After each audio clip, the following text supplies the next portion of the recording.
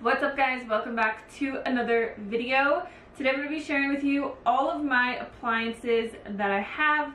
This is not even all of them sitting out here, and I didn't realize how many I had until I pulled them all out from the woodwork. There's a lot. Me and my husband live in a 200 square foot tiny house, so we don't have an oven, we don't have a range or any conventional items like that, so we really get by with using more appliances that are made for specific things. Obviously we have 2 Instant Pots, that's key, but using other appliances that are more specialty, for example like a rice cooker and an air fryer, we don't really have the need for a range or an oven, which it would be nice. I haven't been able to cook muffins or cookies or anything that you can really bake in the 2.5 years that we've lived here, and it sucks. But we'll have an oven soon in our new house that we're building. It's just, for the time being, while living in a 200 square foot house with a 70 square foot kitchen, we don't have a lot of space. With that being said, I have a lot of appliances that are really helpful with obviously eating a plant-based diet. Me and my husband are vegan. I've been vegan for 6 years. He's been vegan a little bit over 8 years, and we cook totally oil-free. So I'll be talking about how some of the appliances can really benefit you when you're trying to cook oil-free as well, and all of those good things. So I think the best way for me to do this is to go in the order of the appliances that we use most often, and our kitchen is just so small that I'm gonna have to pick everything up, but this is gonna heavy. We use our Cookware rice cooker every single day, and these are expensive rice cookers. I'm not gonna lie to you, we actually got this for free from Cookware probably 3.5 to 4 years ago. So we've had it for a long time. It's worked totally flawlessly. It makes the best sticky rice in the entire world.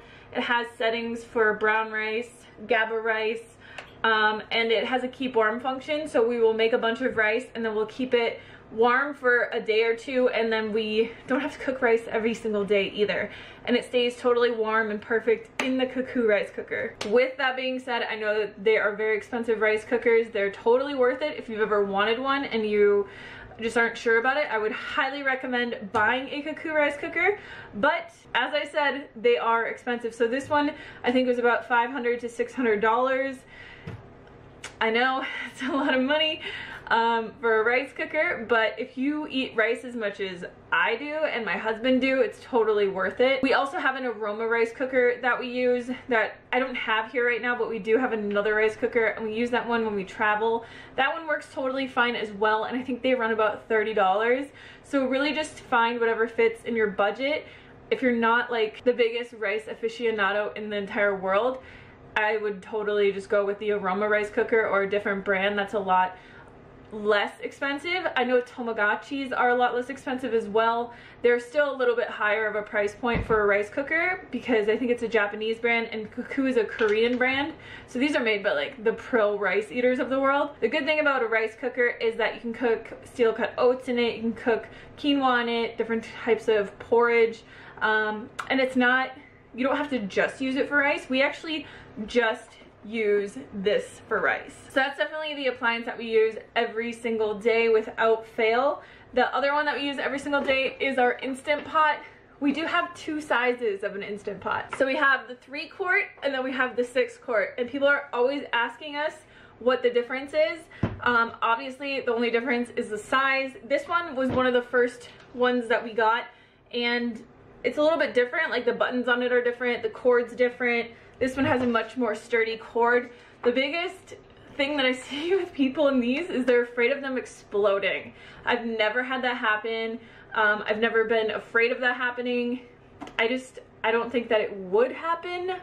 And I think the biggest issue that some people have, which sometimes we have it as well, is that sometimes it won't come up to pressure, and the only reason that happens for us is because we fill this too high. So if you fill your Instant Pot too high, sometimes it will weigh it down too much and it won't come up to pressure. The Instant Pot is great because you don't even need a rice cooker if you have one of these. You can cook rice in this, you can cook beans in this, you can cook soups, stews, chilies, oatmeal, literally everything that you can cook from that kind of perspective that's more of a mushy thing, you can cook in an Instant Pot.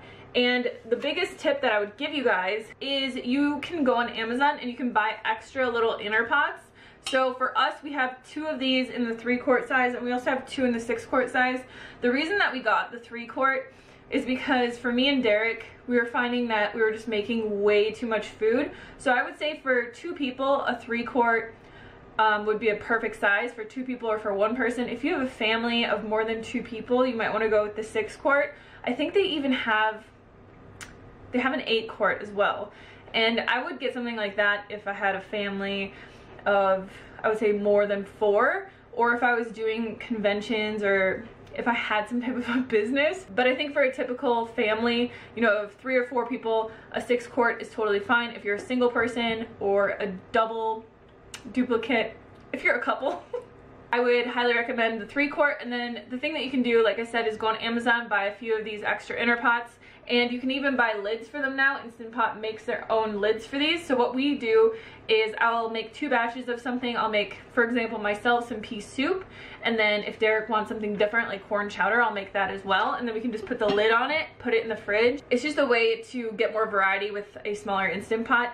Or you could cook rice in this and put it in the fridge and then use it as your rice cooker as well. I would say out of all of the appliances that I have, an Instant Pot is probably the one I would recommend the most, other than my Vitamix, which I'll talk about right now. The next appliance I use every single day is my Vitamix, and I mostly just use this for basically everything that you need a blender for.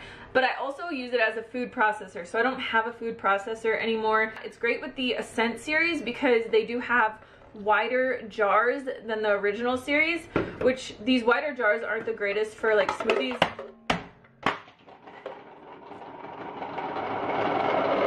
They're not the greatest for smoothies or banana ice cream because you really do have to fill it up quite a bit more to get it to come down through the vacuum and actually blend things. But it's great for a food processor. So I'll use this to like chop up pico de gallo or different salsas.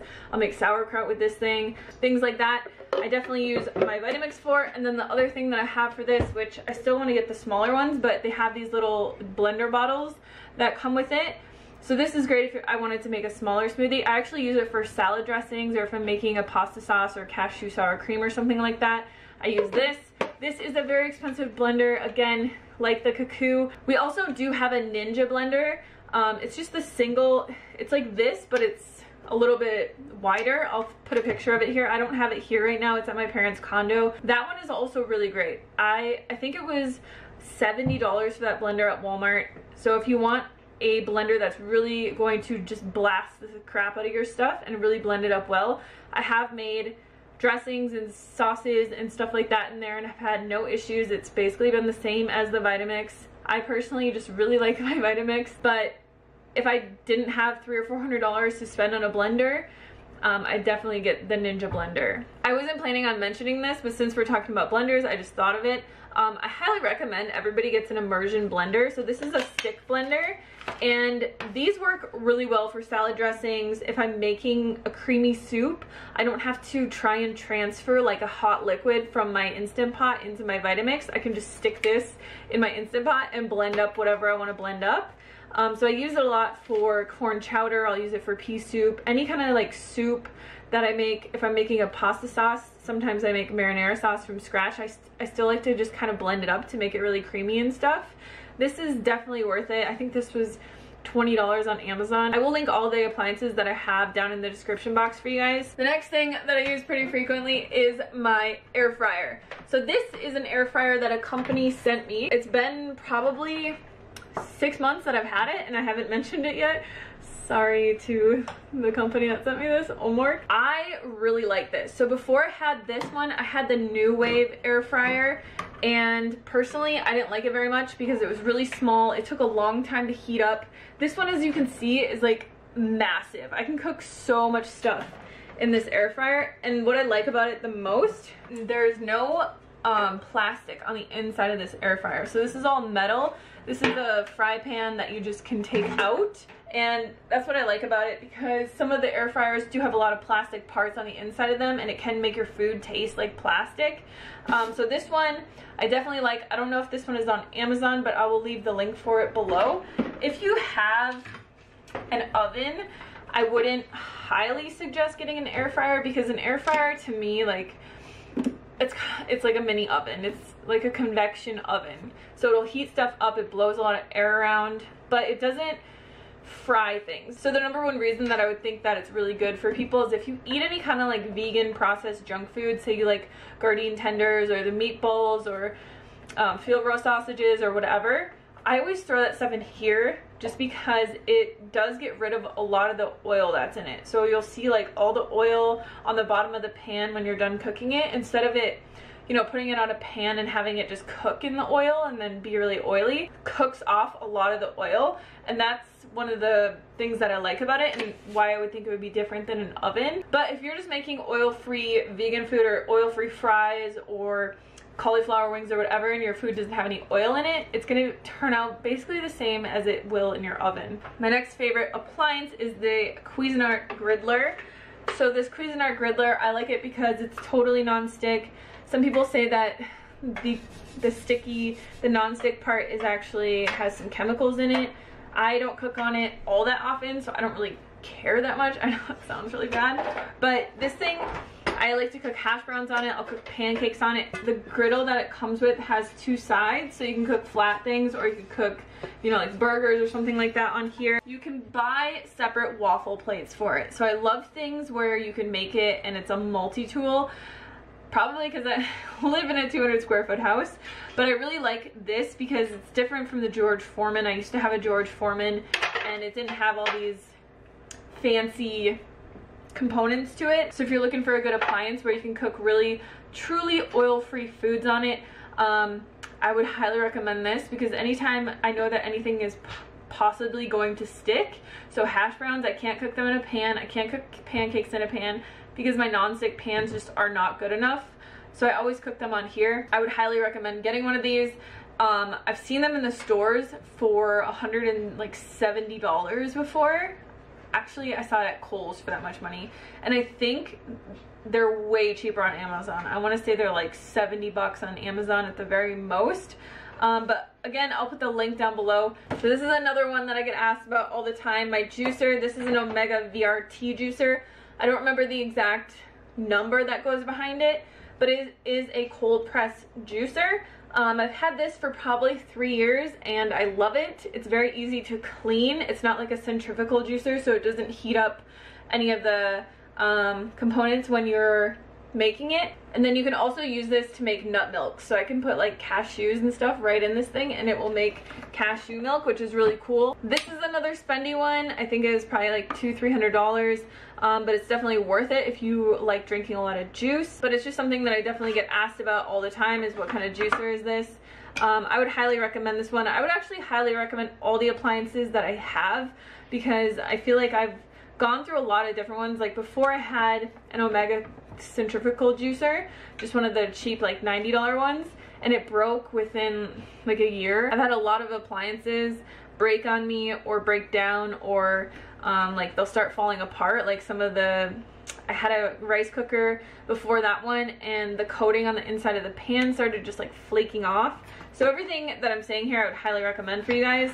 And then the last thing that I probably use the least often is this little Presto popcorn maker. I really like this because you can make oil-free air fried popcorn. You just plug it in, you pour popcorn in here, and then it just like heats up the kernels and pops it out. We don't really use this thing very often, probably a few times a month, but it's so much cheaper to make your own popcorn than to buy it in a bag. And then when it's in a bag, it usually has a lot of salt or a lot of oil.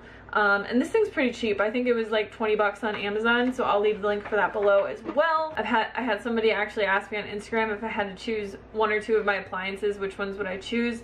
It would definitely be my Instant Pot and my Vitamix, just because if I had an Instant Pot, I wouldn't need a rice cooker. I would be able to cook basically most things except for anything that you need to like fry or cook in an oven. And then with a Vitamix, you can make smoothies and stuff in there, but you can also make juices if you have a nut milk bag.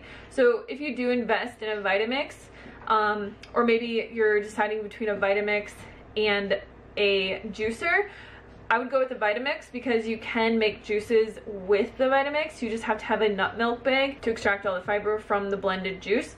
But yeah, I don't think I could live without the Instant Pot and the Vitamix, just because I'm able to make pretty much everything I need, from salad dressings, smoothies, soups, juices, rice, stews, lentils, all kinds of stuff. Like you can make vegan meatballs in the Instant Pot, you can steam stuff in the Instant Pot. I have a steamer tray that I use for it that I was gonna mention. But if you just get a nice little steamer tray, you can pop this into your Instant Pot. I use it to steam everything. I use it to make seitan. I use it for everything. So I hope this video was helpful for you guys. Let me know any questions or comments that you have down below, and I'll see you on the next one.